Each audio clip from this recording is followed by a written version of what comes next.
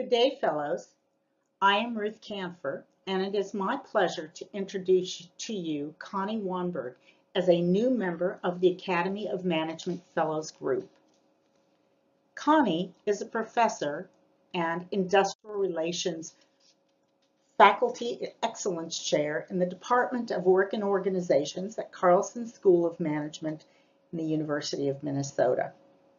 I first met Connie almost 30 years ago in Minnesota. At that time, little was known about the predictors of faster employment and the challenges that face job seekers. Connie's careful and cumulative empirical work, her repeated use of powerful, large-scale, field-based research designs, and her ability to develop innovative tools for practitioner use has been repeatedly recognized by scholarly awards from the Academy of Management Human Resource Division and from SIOP. Connie's pioneering work forged the way for the development of the field and created new knowledge that addressed questions such as what factors and search methods predict search success, to what extent do job seekers change and persist in job search over time, what challenges do job seekers experience during the job search, and what interventions help job seekers find good and jobs faster. Building on this foundation, Connie further also advanced the field by addressing theoretical questions and the role of contextual variables in the rapidly changing world of work. Connie's work is also integrative, frequently merging psychological with economic and sociological perspectives. For example, she recently conducted a cross-cultural study in 3 countries. Results illustrated that the relationship between higher levels of unemployment generosity could be connected to the optimality of job outcomes, providing the first large-scale empirical illustration available of the psychological mechanisms involved. Connie links theory to practice. Her work has informed public policy and human resource management decision makers and influenced many thousands of job seekers in Minnesota, throughout the United States, and in other countries. Few people realize how difficult doing work in this area is.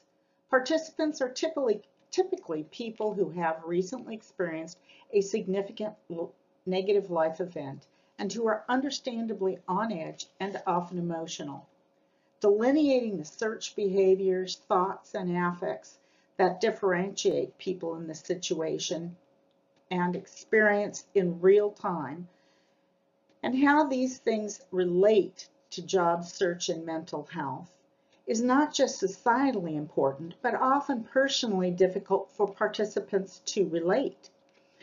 Connie's work depicting the experience of unemployment and its psychological and physical impacts has been crucial in the development of more effective real-world interventions to help people.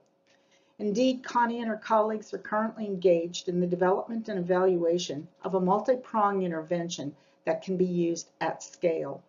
From theory to implementation, Connie has developed measures and conducted ethical research that has and continues to make a difference. I would be remiss if I did not mention Connie's second related stream of research on careers. Again, Connie's rigorous empirical approach to modern workplace problems, such as mentoring, has offered new insights to the field. She significantly advanced the development of best practices in the area of job transitions and career development. So you might think that living in the frigid north, and with all of her scholarly contributions and service, Connie has little spare time. Well, you would be wrong. Connie is avid about the outdoors as well as taking care of the environment. Her main hobby is cycling.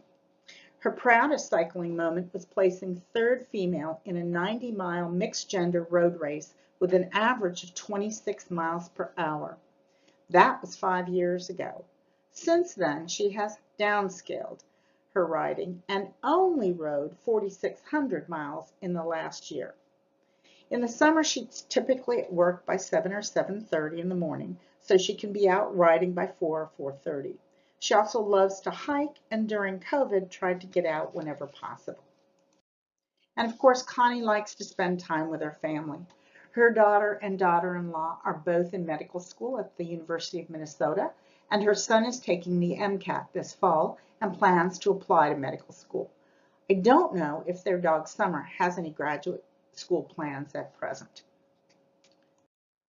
So, in summary, we wish to thank you, Connie, for your many impactful contributions to the science and practice of managing human work, and to welcome you to the Fellows Group. Thank you.